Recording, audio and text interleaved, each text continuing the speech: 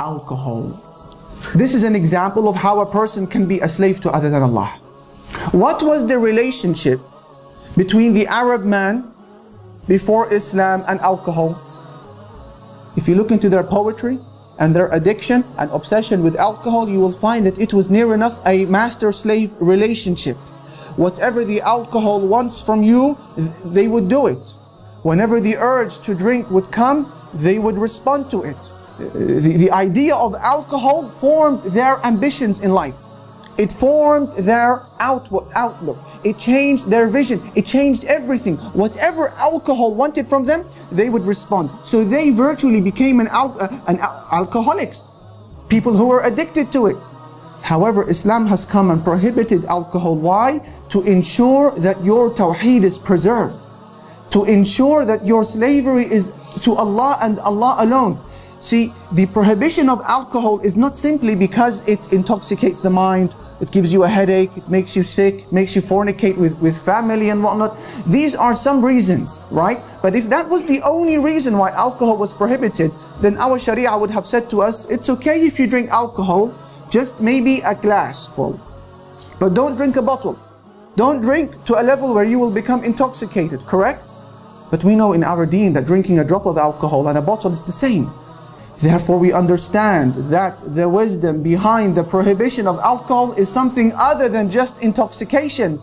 It is fundamentally to preserve your tawheed, your oneness, the oneness of your worship to Allah subhanahu wa ta'ala, so that you don't become enslaved to it. That is why the Messenger sallallahu alayhi wasallam would say, as was narrated by Ibn Abbas with an authentic chain of narration, "Man mata wa huwa mudminu khamrin, لَقِيَ رَبَّهُ وَهُوَ كَعَابِدِ وَثَنٍ." Whoever dies as an alcoholic, he said, will meet Allah Almighty as if he had worshipped an idol. Do you see the link between alcohol and worshipping an idol? What is the link?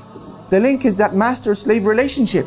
Therefore, the cornerstone of why alcohol was forbidden was to preserve your tawheed that you adore and you are enslaved to only Allah Almighty, but alcohol can change that. So it was forbidden. I now take you to the famous hadith in Sahih al-Bukhari, where the Prophet sallallahu alaihi wasallam says, on the authority of the companion Abi Malik al-Ash'ari, listen, لا يكونن من أمتي أقوام يستحلون الحرى والحرير والخمر والمعازف. There will come a time where a group of Muslims from my ummah will deem alcohol and fornication and musical instruments and silk as permissible. Doesn't this hadith increase us in our love of the Prophet sallallahu alaihi wasallam and our certainty in his prophethood and nubuwah? Look at how he singles out alcohol and music and fornication because their manipulative properties are incredible. These are the tools of shaitan that he uses to move people away from the slavery of Allah to the slavery of man and the slavery of his desires.